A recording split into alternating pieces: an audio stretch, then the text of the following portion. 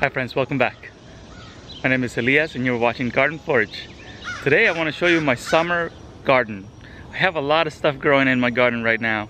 It is July 23rd, 2022 and I moved into this house September 15th of 2020. So it's been less than 2 years and let me show you how I've transformed my yard into a bountiful garden. And I've also planted fruit trees, and in a few years from now I'll have a food forest in my house and I'll have to do very little work to maintain this space, and I will get plenty of production. This is what the front of my house looks like. I have flowers planted at the very front, and you can see I got rid of my lawn and replaced that with arborist wood chips. That way I can build soil and I don't have to water as much anymore, and you can see how much production I have. The first plant I want to show you, and it's my pride and joy this year, is the glove artichoke. Check out how beautiful this thing is. I've never grown this one before. It's perennial to zone 7, but you have to figure out a way to keep the plant alive through winter. And if you keep it alive through winter, it will, on its second year, it will produce a stalk in the center. You can see the stalk here, and then it will create a artichoke at the top. If you cut this top off, you can actually get secondary growth on these guys here. And you can see there's secondary artichokes on here. I want to save the seeds, so I haven't cut this one. And I'll show you guys in a later video what the flower of an artichoke looks like. It's supposed to be very beautiful. If you want to grow something in your front lawn that does not look like a vegetable, but is producing vegetables, grow some okra. They're in the hibiscus family. They look like another hibiscus plant. But you can see I have plenty of okra growing in between here.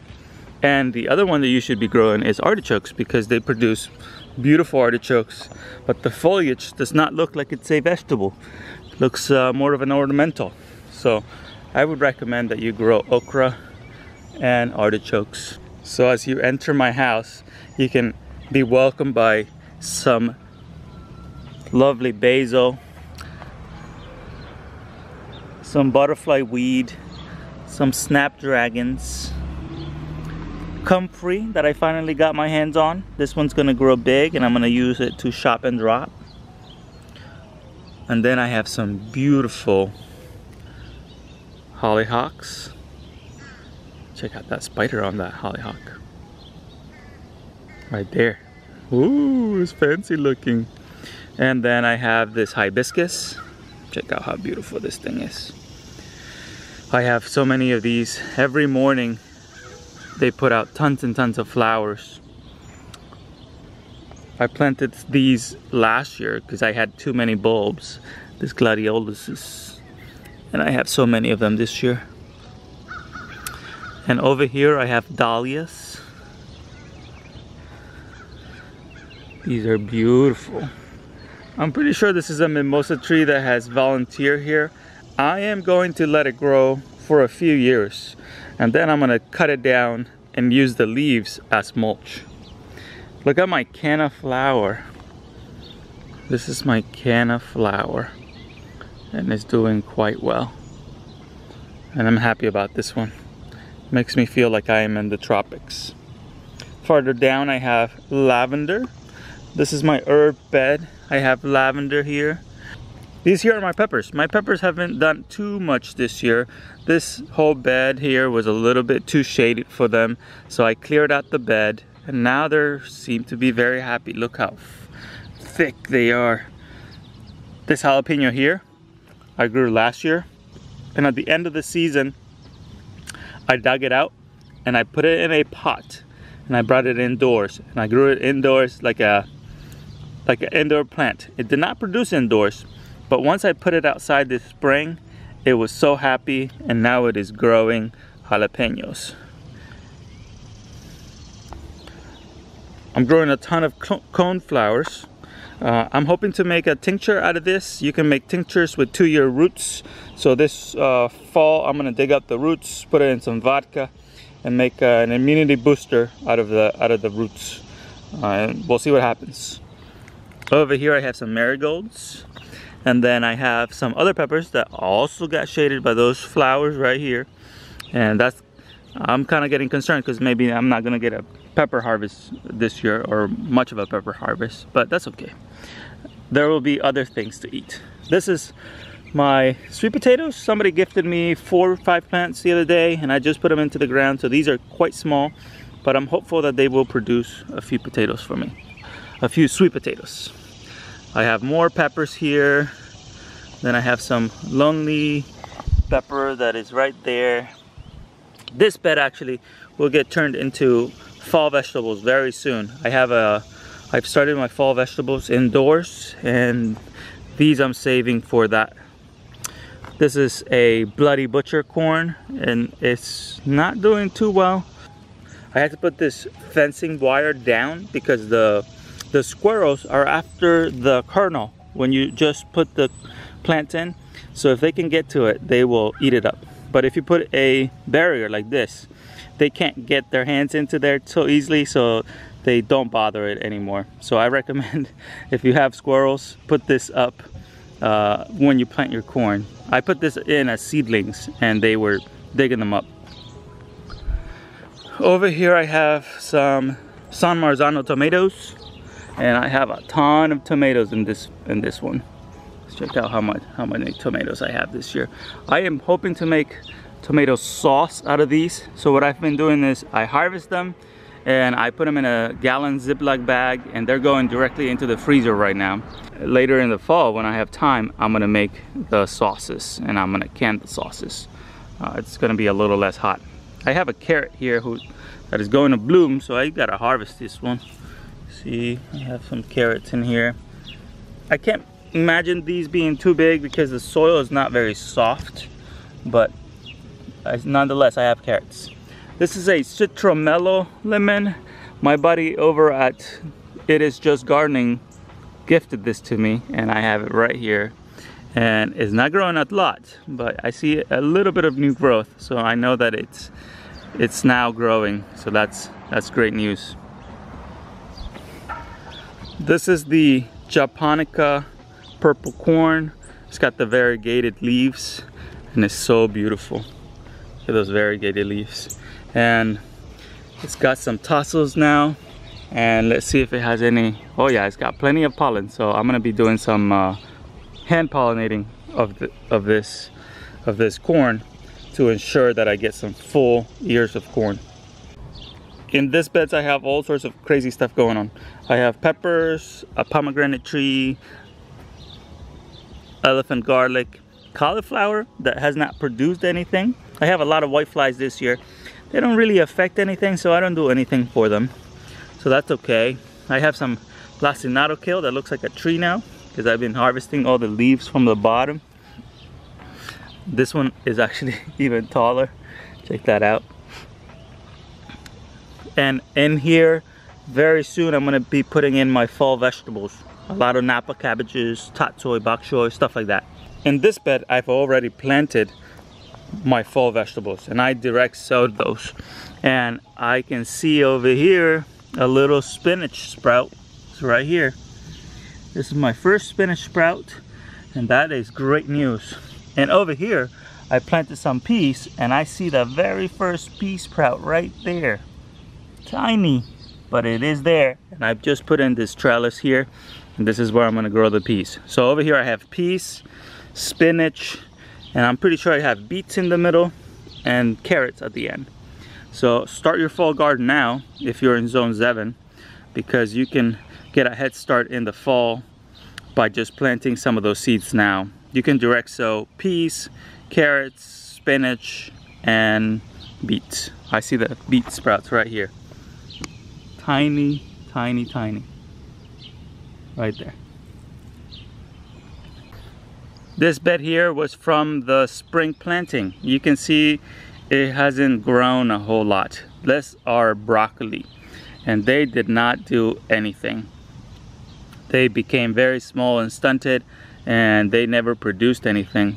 So I've been clearing the bed slowly, but what I'm gonna do is I'm just gonna rip these guys out and then put in more broccoli and more kale. So I'm gonna put in new plants in hopes that I get a crop in the fall. because the spring crop did not work. Some failures and some successes. This year the spring was a little too cold at the beginning. Then we had a hot spell for about 2 weeks, and then we went right back to cold. So that stunted the growth on all of my spring crops. And I didn't have much of a spring crop this year. So that's okay. Every year we have to learn to deal with whatever the weather gives us, and then adjust and adapt. So hopefully the summer crops produce with intensity this year. This is my side garden. I have a lot of squash growing and a lot of different things on this trellis. Let me show you how crazy it has become. So this trellis, I am growing a grapevine on it, but in the meantime it's not big enough, so I'm growing cucumbers and a blackberry in between. So here these are pickling cucumbers, and these have been doing quite well this year. I hasn't been bothered by the pests that usually bother the cucumbers. Usually I get like a rust on them, or like this one. See, usually I get this, and it gets all over all the plants and it kills the plants prematurely. But this year I've collected a lot of cucumbers from this plant, and I'm pretty excited and happy about that. I am missing a few cucumbers. You see that one back there. I'm gonna use that guy as seeds because it's way past its prime. That's a pickling cucumber, too yellow to be used now. I have these small tomatoes that are very tart, and I use them in salsas because they're so tart you don't even need to use lime to make your salsa. I'm also growing this squash vine here. This is a ornamental squash, the ones that you put up for decorations, but all squash is edible. So like you see it right there, it's actually, it just looks like a patty pan squash. So if you cut them small, you cook them just like a zucchini, and they taste pretty good. So don't be afraid to go some ornamentals. Let some mature enough so they can use them as decorations in the fall, but eat a lot of them too. No problem with that. Check out these beautiful flowers. There is a female flower. Oh, I'm gonna have another one. So pretty. Then I have this grape here. This is a seedless Concord grape that I bought 2 years ago, and I saw yesterday they're starting to ripen. Yeah, here, they're turning color, and those are really cool, but I don't know if I'm gonna be able to eat them because the animals are eating everything on this trellis, and I haven't figured out a way how to get rid of the pest. There's another cucumber right here, and there's a little one behind it. This is a blackberry that is just vigorous this year, and it's growing everywhere, but I'm just letting it do its thing, and maybe we'll take some clippings later on and make some cuttings and then move it around because I want more of these blackberries everywhere. They are thornless, so that's the great thing about these. I have a fig tree in here. You see this? This is Celeste fig tree. I have fennel growing in here. I have a melon growing on here as well, and I have my first fruit set for this plant right here, my regular melon. I have asparagus, a fig tree, tomatoes, and this is a leek flower. So pretty, it's crazy. I am so proud of my corn this year. I planted this a little late. It was June 30th when I planted these, but I've been watering like crazy. I have my rain barrels right over there, and I grab 5-gallon buckets and I give each bed a 5-gallon bucket every time I water, and they are enjoying that watering, and they have grown so tall and so quickly. So I'm very happy about that because I'm running against the clock on this one to beat my first frost in order to harvest the kernels to make tortillas out of it. Over here it's quite a weedy mess. I'm gonna have to figure out how to handle this side of the fence this year, just because it gets weedy every year. I think I'm gonna add a bunch of wood chips in here just to keep the weeds down a little bit. But so far so good. I'm growing a lot of stuff in these beds. I am growing blackberries, I am growing collard greens, I am growing tomatoes, and then over here, this is how I keep my blackberries protected from the birds. And then I have a beautiful cabbage right here. and a second cabbage over here. I have a grapevine here. This one's my pride and joy. I used to have this grapevine at my old garden. I had a community garden for 11 years, and check out the thickness on this vine. And at the bottom, it's a lot thicker. Here's my trunk of this grape. I dug it out last fall, and I brought it here and I put it into the ground, and I was so afraid if it was gonna survive or not. But it sprouted and now it's growing, and I can save my grapevine. I'm so happy about this one. This one is a seeded Concord grape. So that one's very tasty. I used to make grape jam out of that one. It's so good. I have a few pawpaw trees that are growing finally in their final location. These are about 4 foot tall. These are also used to be at my other garden, and I dug them out and I brought them here. And so they've been a little bit stunted a little bit because I kept moving them back and forth between things. But now they're in their final home, and they're five-ish years old. Yeah, 5 years old. So I should be able to get a few fruit of these maybe in 2 years. They say 7 years for those guys. This is my elderberry bush. The birds, there's supposed to be berries here. The birds eat all of them. As soon as they turn a little bit brown and purple, they take them all. So I have to cover my other bush. I covered my other bush in order to have some berries. But this one is a sacrifice for the birds. The birds are eating this one. Over here I have more okra. And I have to harvest okra today because okra you have to check every day, otherwise they get too big and then woody and you can't eat them anymore. These right here, it's a weed, but we eat these in El Salvador and I eat them here too. These are called moras and they are tasty, more like a bitter spinach, I would say. In between here I have a native passion fruit growing, and it hasn't produced any flowers yet, but I'm hopeful it will start producing some flowers soon because I want to see these in bloom. They're so beautiful, and the passion fruit itself is also edible, but I don't know if I'm gonna get any this year. This is my enclosure for my elderberries. You might not be able to see it through the video, but there's a mesh here and it's all over the place. And what I've done is I put a bamboo stake, I put a cup on top of that, and then I put the mesh over it. That way the mesh doesn't go down and get stuck. So that's a neat little trick that I found. Check this out, just like that. And look at the berries. I mean, they're doing happily in there. And yesterday I harvested almost 3 pounds, and they're in the freezer now. Check out how this kale is doing. This one's very happy, but a lot of flies. I think I'm gonna spray this one with neem oil because I want to eat it, and I don't really want to be eating flies. So I'm gonna be spraying this with neem oil and soap. This is my small Three Sisters garden. This one here gets shaded by the garage and then by that tree. So it's not growing a lot. The corn is not growing too much.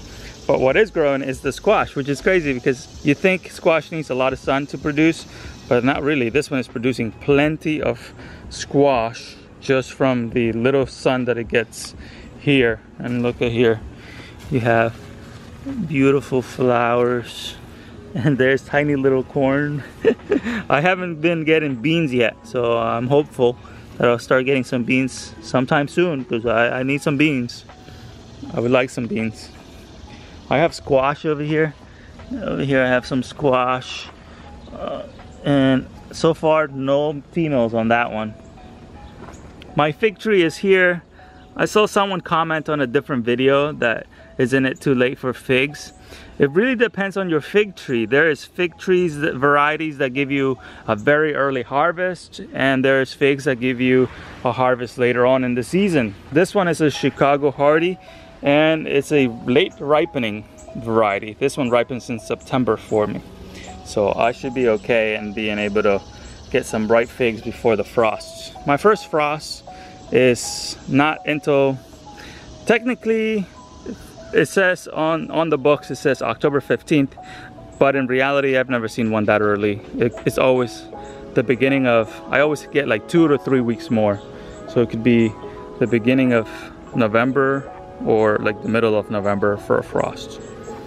These here I'm turning into a different raised beds. You can see all of that is wood chips, and I've been spreading wood chips all summer long, and my pile is now gone, no more wood chips, so I'm ready to order more wood chips. But before that, I got to get rid of my compost that I bought in the other day.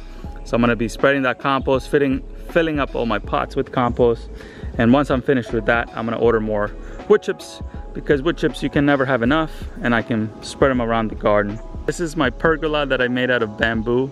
I roasted this bamboo to get rid of the oils and kind of cure it a little bit.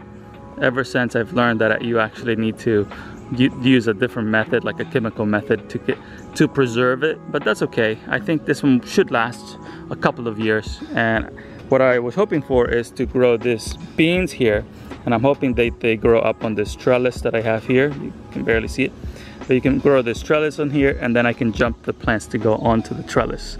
So I'm still hopeful that that will happen. I guess we still have like 3 months, and they should grow a little bit more, so I'm hopeful about that. Let's enter the back orchard. I have a lot of stuff growing in here. To my left there is all the banana plants. I moved them to the back of the house this year. I just want to make sure that when they grow tall, they kind of cover this area a little bit, give me a little privacy. And then these are Jerusalem artichokes. These are humongous this year, and you know, you grow these for the tubers, so I'm growing the Jerusalem artichokes for the tubers. I've had them in the past. I don't have any issues with them, but some people get some stomach issues when they eat them. So if you've never grown them or eaten them before, go slow. I bought this persimmon tree this year, and this is a Fuju persimmon, and this produces beautiful yellow fruit that is about this big, and you can eat them when they're really hard, or you can let them get softer. This fruit will hang in the tree for a few frosts, so this is the last fruit of the season, so that's why I really wanted one of these in my garden. This right here is another Chicago hardy fig, and it already has a ton. And over here I have some yellow jalapenos. So we have jalapenos here, but they're not too big because I planted these not too long ago.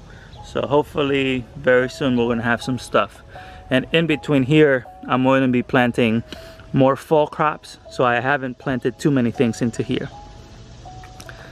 This plant right here is a taro. I went to the Asian grocery store and I sprouted the taro and I put it into the ground, and check out how much it's grown in just a few months.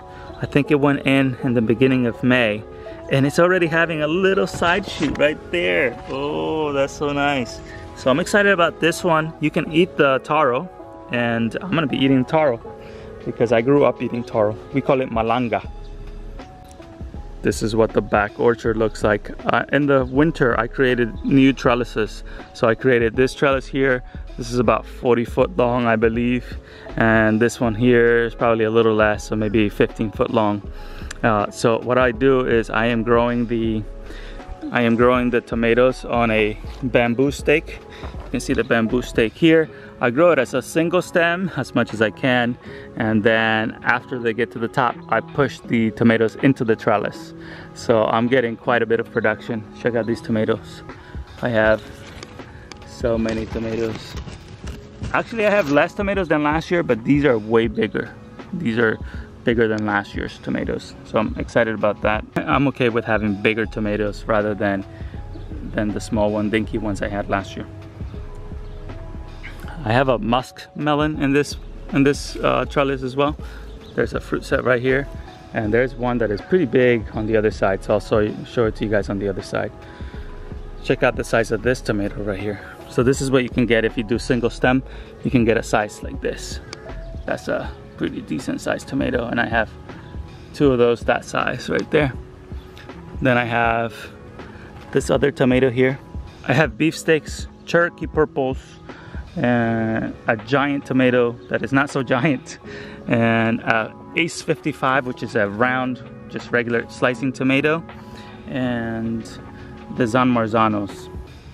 And let's see, I'm up to 5, and I have more that I'm growing. I'm growing the little round ones that are tart, the yellow tomatoes, and the sweet 100s. So maybe about 8 varieties I'm growing this year. Look at this sunflower right here. This is my height. This is about 5'7", and look how tall it is. It's probably 10 foot, 11 foot tall. It's incredible.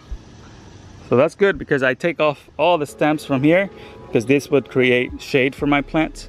But if you cut off all the stems and then you let it grow, then you can still have a sunflower and not shade your garden. Check out the peppers that I have here. These are Doe Hill peppers, and they are very small plants, but they produce quite a bit. I don't know why, but the fruit set hasn't been crazy this year, but that's okay. I planted, I think, 48 of these plants. So even if I get just 1 pepper from each plant, I'll still get 48 peppers. They're small. They're about this big when they're ripe, and they're yellow, and they're super sweet, so I really like them. This is a Country Gentleman white corn, and it is quite tall. And it has quite a bit of corn on it already. I did a lot of hand pollinating on this because I want to make sure that I have full years of corn. And I think I've run out of pollen. There's no more pollen on those tassels. So hopefully I'll take some from this new one that is producing tassels now. But I had one that was so early on that I think this one's going to be ready soon, because this one was the very first one. Then I have some beans growing in here as well. I forgot to show you guys this one. This is a Asian pear, and the squirrels ate the tops of this one in the beginning of the spring. They ate the top here, and then it had to force my tree to put in new branches this year. So this is all new growth from this year, and it's looking a little janky. I'm going to fix it up in the winter. Once it's dormant, I'm going to trim it and I'm going to shape it the way I want it. But I'm just letting it recover because it was definitely beat up by the squirrels in the beginning of the year. This over here is my peach tree. This is a dwarf white frost peach. It's not so dwarf anymore. That's probably 9.5 foot, and it's pretty tall now, and it's grown quite a bit and it's getting thick. This one at the bottom, it's pretty thick, you know, about 1.5 inches round. That's kind of nice. The tin foil, I have it there because the mice were climbing it. So the mice couldn't climb it once they had the tin foil on there. Check out the size of this tomato here. My goodness, so big. Then I have this amazing dill plant here. This is so good for the pollinators. This plant is one, and I dug it out from my other garden, and it had been perennial there, so it had been there for a few years, and I dug it out and I put it in here, and it's doing very well, and it's encroaching in my path because I'm supposed to have a path here. But listen, the bees and the other pollinators love this plant, and they come in here and they stick around and they pollinate the other flowers. So plant something for the pollinators. I have this volunteer calendula here, it's doing quite well.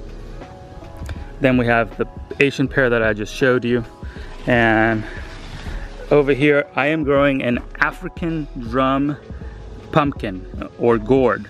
So this one I'm growing just to get a big old gourd out of so that I can play with it. I'll have to see if I get one. I planted this kind of late, so I'm hopeful, but I don't know what will happen. But I'm excited. Hopefully we'll have quite a bit of production out of this guy. Check it out, it's growing on the vine already. And then here I planted some cucumbers, and the cucumber is not growing on the trellis that I gave it, so I gotta figure that out. This one is already producing flowers. These are long beans that I really enjoy eating, so I hope they start producing very soon for me here, because I need to eat some beans from the garden.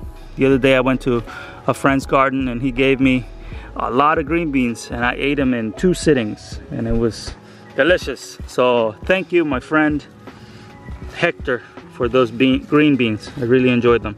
I have a, see, I don't know if you guys saw the video of me planting some really late cucumbers. These are those plants, and what do you know, there's a cucumber already on here. So don't be discouraged if you're late to planting. Plant it now and you should have fruits, no problem. You still have like 80 days before the last frost, so don't be afraid to plant some of those fast maturing crops. This is my greenhouse. The greenhouse does not have the plastic on it right now, so it's just growing some summer vegetables. I am leaving a little bit of space in here so I can grow fall crops, but some of them have already sprouted themselves. These are mustard greens or mash, I think they are. And I think I need to come in here and harvest some of these because they're shading the plants that I've put in here. These are cayenne peppers and these are sweet potato vines, and I have quite a bit of them here. On this trellis here, I'm growing some green beans and some squash. These are yard-long beans, or a type of long bean, and then these are bush beans. So I'm growing two side by side, and check out the size of this. This is a bean leaf. Check out the size of that. It's happy, I would say. This right here is more tomatoes. I have more tomatoes here on bamboo canes, and I have a watermelon that I want to show you guys. There it is, right here. Sugar baby watermelon. Hopefully I'll have to be eating that very soon here. This is a candy roaster, North Georgia candy roaster. Somebody asked me in the comments the other day if I'm having problems with vine borers. I think I am with this vine right here. I think there's an issue with the vine borers because this one becomes very wilted when it gets hot. So you can see here it's yellowing, and I try to find the stem, but I don't know where I planted this thing. So I don't know if it's a vine borer or whatever, but this soil is very moist. We had a very good rain the other day, and this soil is so moist. So it's not lack of water, so it is something else. But that's okay. I have 3 of those plants growing, so hopefully at least one of them doesn't get affected by it. So it's all right. Then I have some San Marzanos right here. Check out this beautiful cluster. Then I have some more San Marzanos back here. And that one is looking pretty luscious. Yeah, so good. I gotta do a harvest today. This is the musk melon I was telling you about. Check how beautiful this is. This is called Haley's Pride, and it's so big and so nice. This tomato is supposed to be called Gladiator, and it's supposed to be enormous, but it's not that big after all. I've seen bigger. Obviously you've seen my other one, the beefsteak over there is 3 times the size as this, but I'm excited to try it. It's a hybrid, so F1 hybrid. So if I plant the seeds again, I will not get the same tomato. But we'll see. If the taste is good, then I'll keep growing it. But you can see here that the plant is not very prolific and not very productive. It's got 5 tomatoes on it, and I can grow a different plant that will grow 10 or so. So you have to try new varieties, see if you like them. And if you don't like them, well, that's okay. You could just not plant them again next year.